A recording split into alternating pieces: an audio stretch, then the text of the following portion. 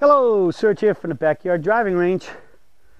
All right, we got an In Your Own Words that came in, and I kind of also wrote beside this revelation, all right? And this comes from, I guess it's Arian Batty, and Arian says this: about a year ago, I was stupid to call Don on here, which I later said I was sorry for. I believe he must have made some comments about that. I was wrong on the blog, all right? I have since watched all his videos, and after being a pro for 34 years myself, my game is now back to the best it's been in the last 20 plus years. I only wish I was on his side of the pond to go and see for lessons. Thank you, Don. Keep up the great work, mate. Okay, so I guess that's probably Australia being mate. Well, I'll be coming to your side of the pond this November, so maybe I can get to meet you. But I think one of the greatest things that we can about life is the search for knowledge. All right, and I believe in as far as the golf swing goes, knowledge and understanding equals commitment and conviction. All right, and so once you have knowledge and you know what's correct, you know it, especially when you know that this golf swing is based 100% on science, physics of how the club and the body are designed to move, especially the club and hitting the ball, and then physiology and anatomy, okay? And it's the only one really founded on both of those. And so we should always be in a search to find out what's right. And then many times we could have been led astray, or we found something that we thought was quite right, and then in keeping your mind open. See, that's the whole thing, keeping your mind open. There are a lot of golf pros out there that have worked hard to get a golf swing, and they ended up shutting down their mind, whether they be the players or they be teachers. All right? And I mean, especially if you're an instructor, never mind being a player. I mean, I don't want guys out there changing their swing every day, but if what you got, if you have a lot of talent and you're having a lot of trouble having consistency day in and day out, and you know that you have talent and you can't hit the ball that well, then you have to start looking at it and becoming and maybe questioning, is this really the best way? And when you open up your mind like that, you search, and you might try something, and if it's really good, and what's every Surgeite that's come here and become a Surgeite, when they found Peak Performance Golf Swing, what do they say? It makes sense. It makes sense because it's physics, and as soon as you start thinking about that, you know it conforms to physics, and you know it conforms to physiology, anatomy, and then as soon as you start hitting golf ball, it doesn't take, you learn it really fast. It doesn't take one of these things like it's going to take you 2 years to learn this golf swing, which some guys have said, pros have said that to guys who were once ranked #1 in the world in professional golf. To tell a #1 guy in the world takes 2 years, do you think all of us, the average folks, or especially amateurs out there, are going to have a chance of learning it? No chance. All right?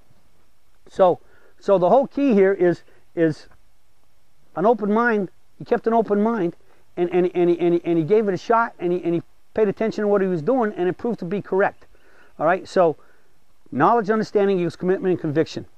And so the most important thing about the Peak Performance Golf Swing is simply that not only is it simple, but it conforms to the laws, and the #1 thing you always have to be looking at is consistency. All right? And the #1 rule I think that's important to playing golf and playing better golf, no matter what your level is the degree of error in the golf swing. And I've always said, if you increase error, you decrease success. All right, and if you have increased error at a high margin of error, that means you will have hit more bad shots, and it'll likely be more bad. And what is a lot of good golfers say, and I think Ben Hogan was one of the first ones to say it. He said, "You're only as good as your misses."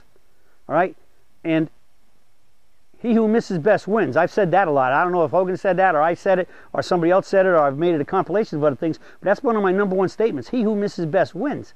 And what's a good miss? It stays in play. All right? And if you stay in play, you got a better chance of what? Getting the ball on or near the green so you can get it up and down. So good misses aren't just drives, and naturally the longer the shot, the more important it is to have a better miss, because the longer the shot is hit, it has more time to go bad and get in the worst places. All right? So we want to play a game that we have good misses. All right? And then and then the key about those good misses is knowing how to tolerate them. I mean, I've seen players students that I've had, and I've gone out and played golf with them, and they hit a poor shot, and they go ballistic, so to speak. And I tell you what, every now and then, I see something out of control. I've said this, and I go right up to them and I say, look, you're not good enough to be that mad about that shot, because that shot wasn't that bad. It's still in play. Let's get real here. All right? So I think one of the biggest things is learn tolerance. All right? and I know that Dr. Bob Rotella, who's one of the leading sports psychologists, has been for the last 30 years, all right? And Dr. Rotella, I like everything he says because he was a scratch golfer. I gave him a lesson or two when I was down at Sea Pines. And one of the things he came out with, he had a audio tape system, you know, those little tapes you used to be able to stick in your car, and a little player. I forget, I don't even know what they call them now. Those things are so ancient, probably nobody has a machine that could use them anymore. And he had a tape, and one of them, tape 2, was called Learning to Be Your Own Best Friend. And the basic gist of tape 2 was, you got to talk to yourself the same way that you talk to your a partner. If you were playing in a 2-ball and you had a partner, right? Your partner hits a lousy shot, a poor shot, and he's getting all upset. You say, hey, don't worry about it, man. You're still in play. So you had to guess a pretty decent miss, right? You're still in play, man. You can get it up and down from there and make par.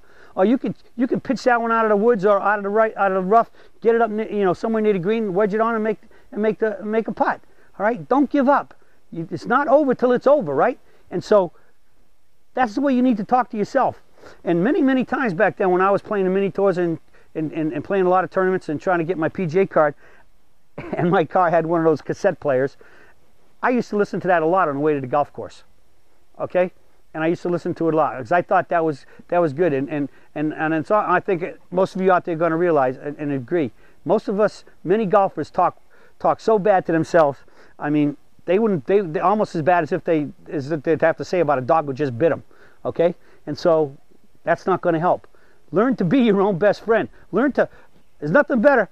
I stand here sometimes, and the best example I could say is I've gone after a par 5, gone to hit it in 2, and I got to go after it a little bit more, and I go after it, and I've cold topped it right down the middle, but the ball rolls 200 yards right down the middle. You think I'm cussing myself up and down? I'm saying, nice miss, Don, right down the middle of the fairway, and I got a little flip wedge to the green.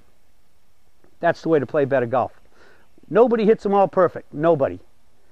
So the key is, he who misses best wins. It's all about good misses. Good misses stay in play. When you're in play, you got a chance to keep making those pars and birdies, and at worst, bogeys. If you getting up near the green, getting it on, and getting you in 2-putting. So that's the key to good golf. That's how you score better. Keeping the ball in play. No penalties, no lost balls. All those other things is what just destroys it. And those are balls that usually really bad hits, cold topped it into a lake, or push them way right in the lakes or woods or whatever. Keep the ball relatively straight, and that's the name of PPGS. That's what PPGS gives you. Good hits, good misses, shoot lower numbers, play better golf. That's it for the search for today. Attitude is important. Be nice to yourself. Talk to yourself nicely, and you'll be shooting those lower scores. That's it for the search for today, and I'll be talking with you all again soon.